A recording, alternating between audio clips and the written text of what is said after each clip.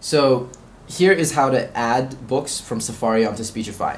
I can start by going to Import from Web, and this will walk me through how to do it. The first thing you do is click More, enable Speechify, and now I'll have the ability to add books from online onto Speechify. So this is an example. This is the Wikipedia article for elephants.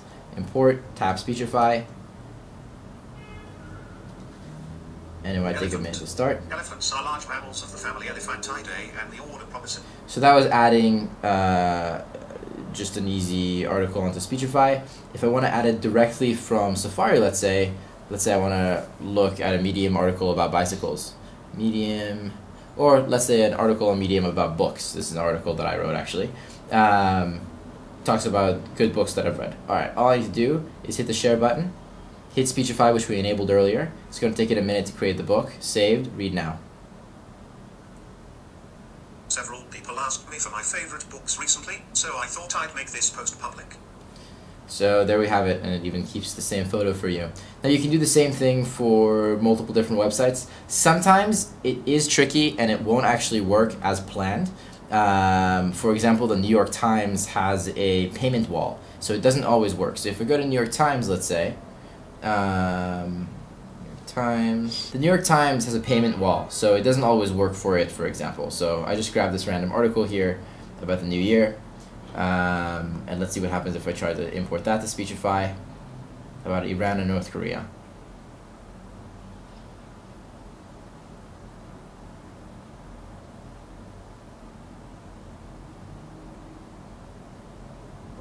The new year is absolutely frigid across much of North America.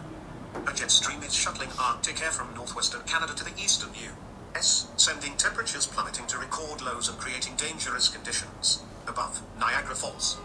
Forecasters say it will continue at least into the weekend. So in this case, it did actually work out pretty well for me. But let's say it didn't work out for me.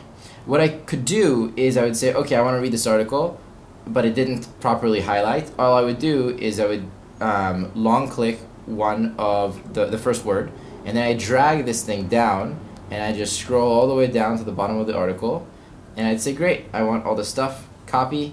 I can go back into Speechify now, and I would click plus, copy text. And now, boom, I created another article that has the same text inside of it. Might take him a second to load. Iran, North Korea, Orrin Hatch, your Tuesday evening briefing. By Karen Zerlich and David Skull, January 2nd, 2018. Want to get this briefing by email? Here's the sign up. Good evening. Here's the latest. Image credit Aaron Linnet / the Canadian Press, via Associated Press 1. The new year is absolutely frigid across much of North America. So if I wanted to, I can go back to this normal article and then play Speechify and Iran, North Korea, Orrin Hatch, your Tuesday evening. Listen to the article, or I can go back into Speechify itself and look at the words being highlighted as they're read out to me. David Skull, January 2nd, 2018. Want to get this briefing by email? Here's the sign up. Subscribe to the Times. Iran, North Korea, Orrin Hatch. Or I can go back to the app and look at the words as they're being read. Briefing by Karen Zerlich and David Skull, January 2nd, 2018. And I can make it as fast or as slow as I want as I listen. The other interesting thing to know about is that in Safari, I can actually click Reader View, and it'll make it easier for me to highlight it without any additional unwanted information.